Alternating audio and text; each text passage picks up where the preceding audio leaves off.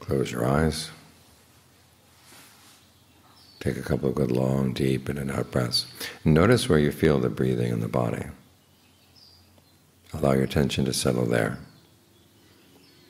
Now watch the breath for a while. Feel the breath for a while.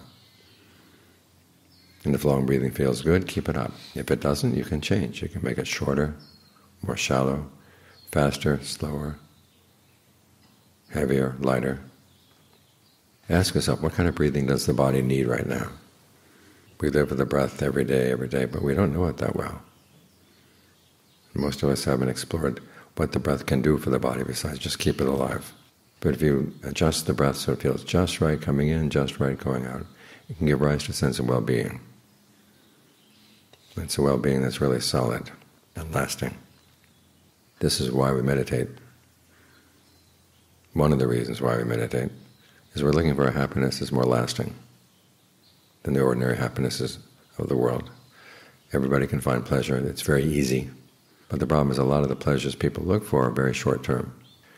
And when they turn from pleasure, they turn into pain. We want something that doesn't turn back into pain, or at the very least provides enough long-term well-being that it's going to be worth the effort that goes into it. There's a saying in the Dhammapada that there's an abundant happiness that comes when you let go of a lesser happiness. The wise person will forsake the lesser happiness for the sake of the more abundant happiness.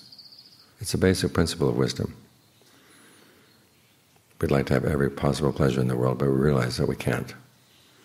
So we have to ask ourselves which ones are worth the effort, which ones will last and support us for a long period of time, and not have bad consequences down the line.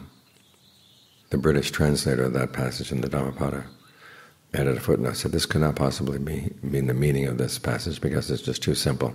We don't need a Buddha to tell us that you look for long-term happiness as opposed to short-term. Well, everybody knows that as a principle, but the question is, do you live it?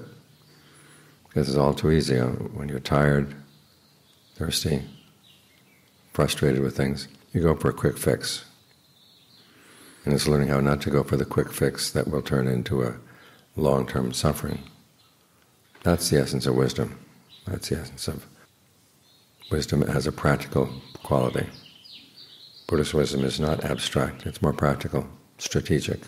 How do we find happiness that lasts? And how do we resist the temptation to go for a quick fix that will turn into pain, so that we can find something that lasts with us, is true to us, a happiness that's not a traitor to us? That's the sign of your wisdom. So we meditate because we realize that even though we're sitting here with our eyes closed, we can't look at pretty things.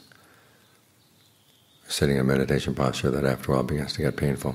Still we're doing it because we're training the mind, because we realize that the mind, when it's trained, brings happiness, a happiness that lasts. And it's not the case that the meditation saves all its pleasure for the end. If you sit here breathing in a way that feels good, there's pleasure right there. And it's an innocent pleasure. It doesn't create any harm for anybody at all. So show some wisdom in your search for happiness.